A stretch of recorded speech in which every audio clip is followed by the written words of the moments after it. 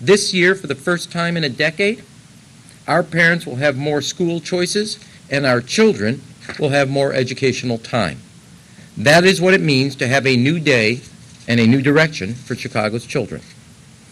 With this agreement, our teachers will receive higher pay, and our students will have a higher standard of education.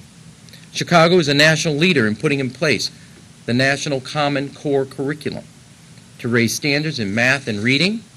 We are making the college attendance the expectation, not the exception, for all our students. We have taken $500 million out of our central office and put that money back to work in our classrooms, where it belongs.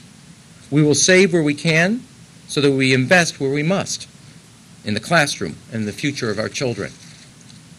I want to thank the negotiators on both sides who worked hard to forge this agreement. I want to thank parents and taxpayers for their patience.